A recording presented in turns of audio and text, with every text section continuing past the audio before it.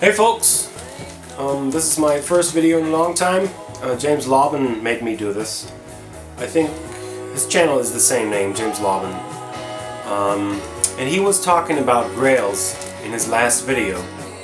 He picked 10 records that are rare, that he was looking for a long time until he found them.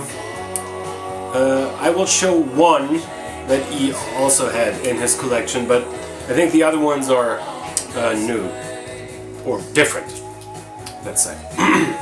So he said pick 1, pick 3, pick 5, but at most pick 10. I picked 11, so I cheated. The 11th is playing in the background, and that would be Midlake. The Trial of Vain Occupanther. It's one of my favorite albums of all time. I was looking for this copy a long time. This is an original copy. Last year they repressed it on their own label, or it's run by one of the Midlake guys, I guess. But I'm pretty happy to have an original copy of this wonderful album. So he also asked the question, what is a grail? The word is used a lot. I use it a lot too. I think I wouldn't use it too much now. I think it's just a good word for records that you really want to have. Most of those records are hard to find.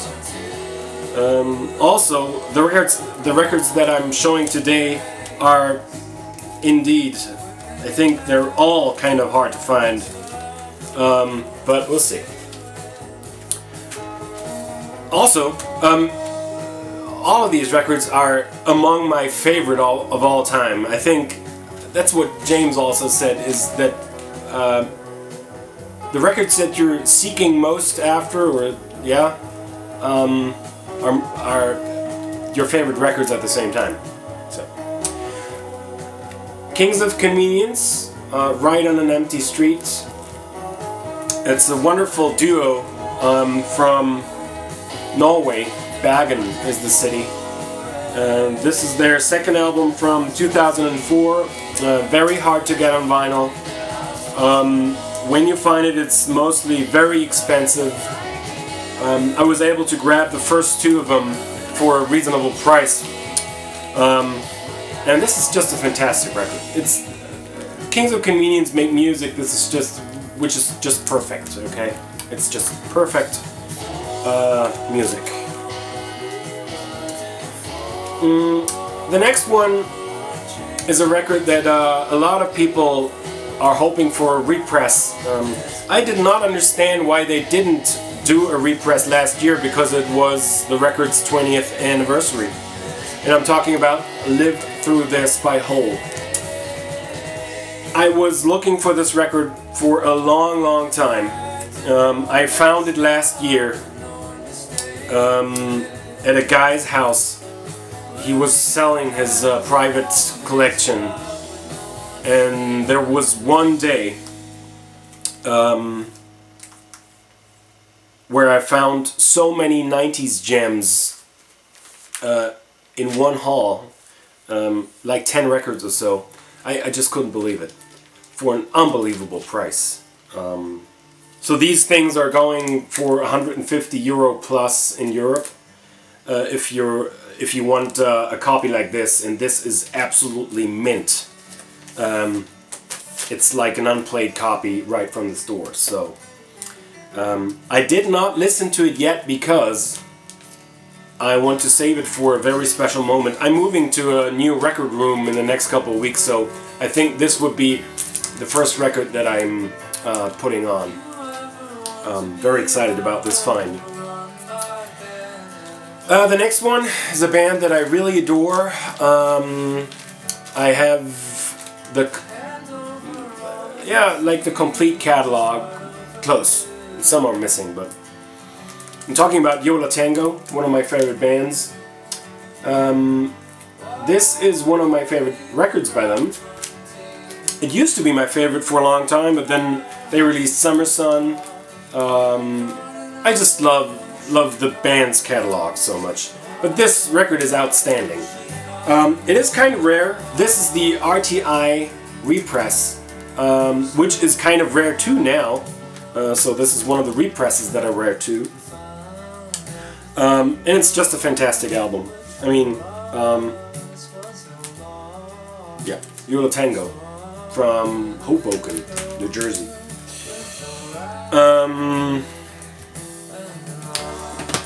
The next record is from a guy from Toronto in Canada. He is a, well, he used to be a solo artist.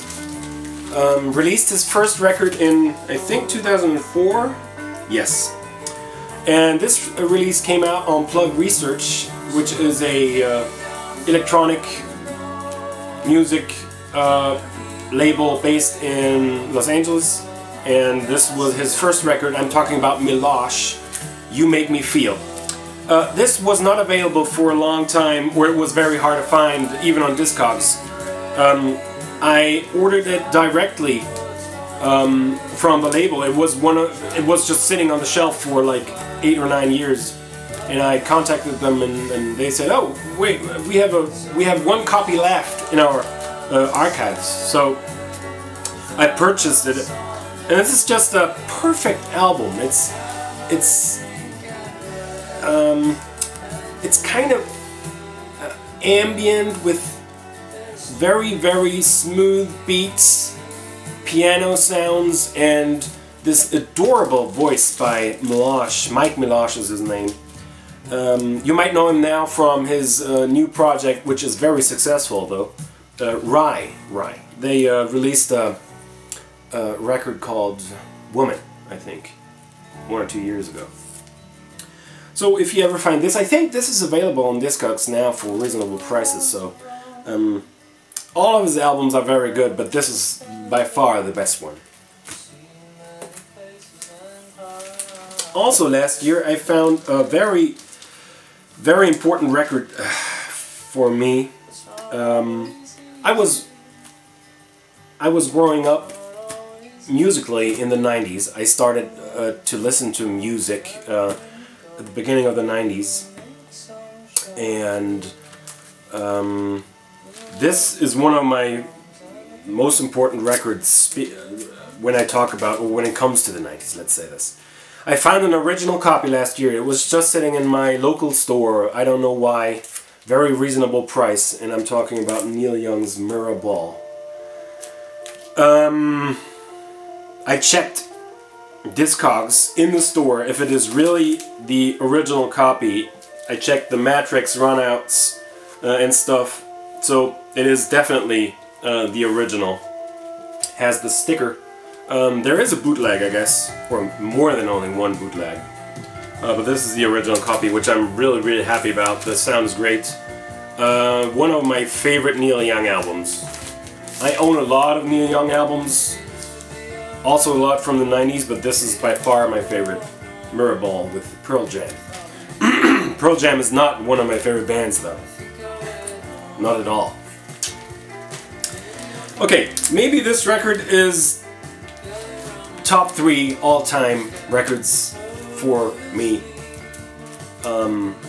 Talking about Lamb Chop Is a Woman. And this also is not an original. This is the 2010 repress. 2010 because it marked the 20th anniversary of their European label City Slang.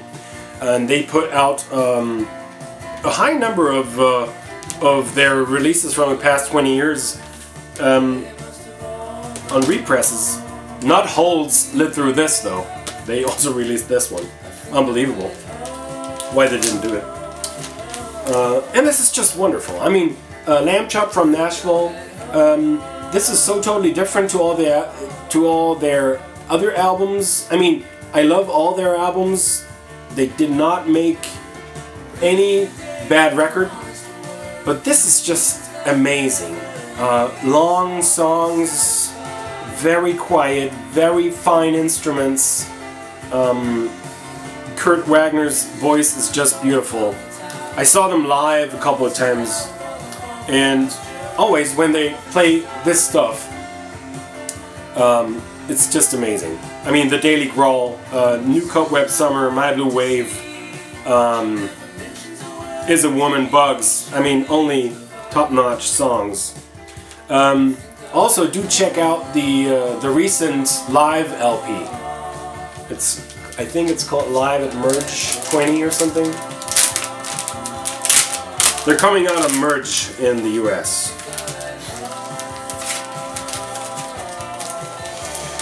Okay, now this is the only German record in my Grails, and it is really Grail because it's very hard to find. You usually don't get it under 100 euro. When you find it, it's always around 90 or 100 euro. I'm talking about Blumfeld, Testament der Angst. One of my favorite German bands. They split up in 2007. This record is from 2001, and it's the most hard to find. Nice gatefold with a Bob Dylan from the 80s here. Very nice.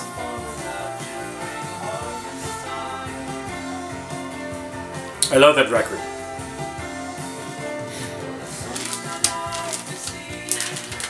So the record that introduced me to kind of country music, Americana, alternative country, whatever you want to call it, is definitely Ryan Adams' Heartbreaker. I mean, I adore most of his work, but I think this one, I mean, this was the first one I heard of him, because, I mean, it's his debut after he left Whiskey Town, I guess. But this record just means a lot to me. Perfect songs, My Winding Wheel, Oh My Sweet Carolina, Damn Sam, I mean, everything. It's just a great record. And I always wanted the Bloodshot pressing, and I found it kind of cheap on eBay. So this is the Bloodshot issue. I heard that the Cobra repress is not too good. They're also going for crazy money. I saw somebody who wanted 400 bucks for this on eBay for the repress. Okay, so crazy. Ryan Adams. Oh, this is a good one. Also a solo artist. Two solo artists up next. I love this album from the beginning, from its release in '96, I guess. Yes, '96. It is produced by Edwyn Collins, which most of you know. His solo record is well known, I guess. I think I can't find it now. Here. Edwyn Collins. He had a big hit called A Girl Like You.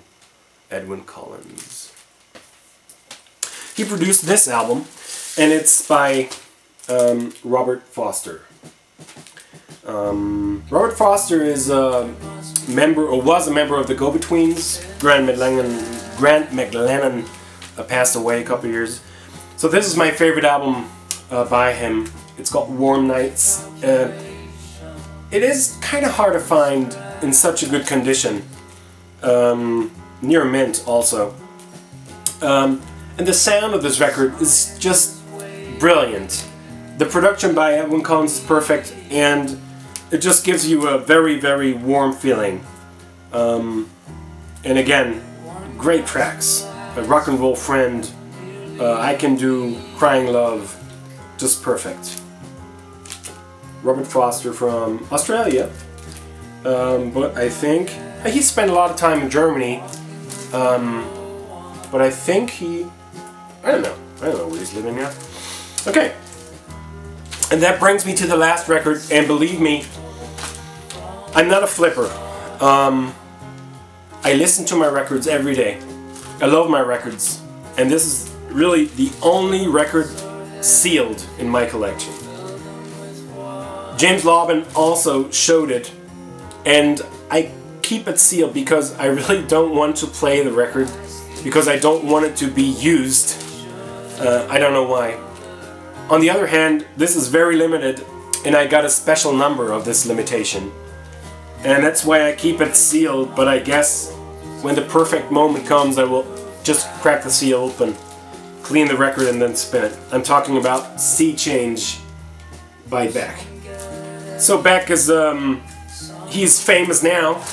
I mean, he was always famous, but he's famous now because he won the Grammy for Best Album last year, Morning Phase. So I think it's just a question of time until all his records will be available again with proper re-releases, because there's some missing. Odelay is very hard to find. Mellow Gold also. By the way, I have a Mellow Gold copy for sale, an original, if you want one.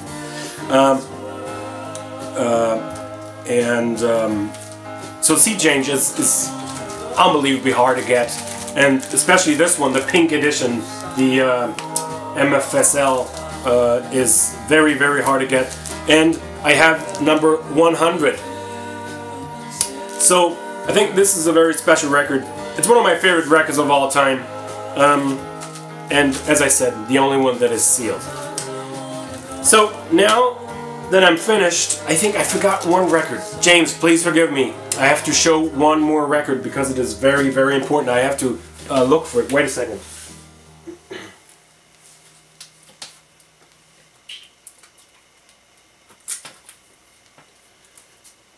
Wait a second.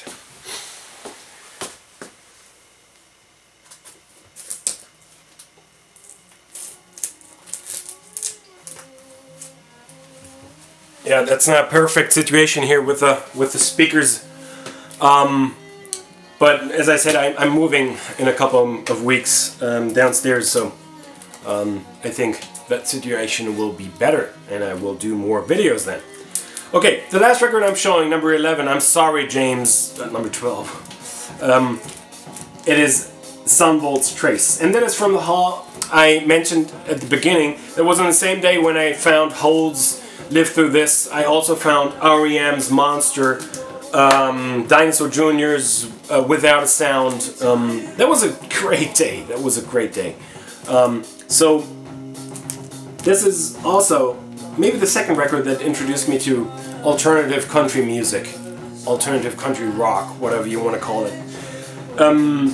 Of course, Jay Farrar and Jeff Tweedy, formerly. No, I'm sorry.